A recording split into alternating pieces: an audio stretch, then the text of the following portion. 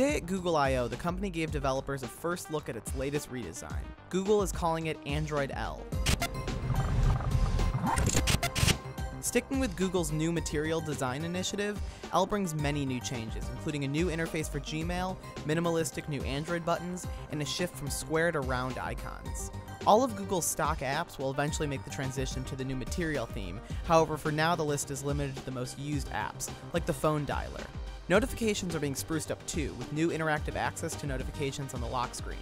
The notification pane and the lock screen are basically being combined, with a new look similar to Google Now Cards. A new drop-down notification is being introduced for when you're using the phone, dubbed Heads Up by Google. It's big but easy to address or dismiss.